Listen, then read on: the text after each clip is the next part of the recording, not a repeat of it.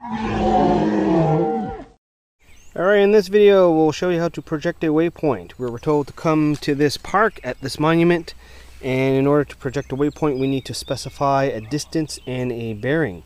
So in order to get started we need to hit the mark button to mark a waypoint, and then we need to hit the menu key, and you can see the second option, which is project waypoint. We hit enter, and we need to enter a bearing in degrees. So we were told to enter 355 in this example.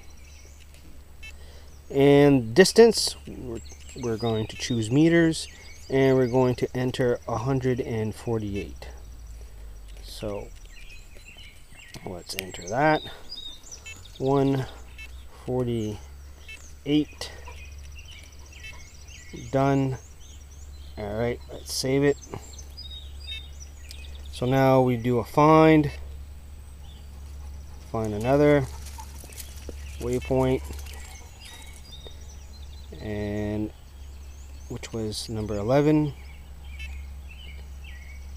and let's go find it now. So here we are pretty much at our projected waypoint here, and you can see that it brought us to a trailhead, so we can continue to walk. So put down in the comments why or how do you use projected waypoint. Some might ask, well, what's the difference between sight and go? Probably the only difference here is that you can't really specify a distance if you're doing sight and go. Here you're just using bearings and really specifying the distance. So alright, that's how you do projecting waypoint with your Map 62.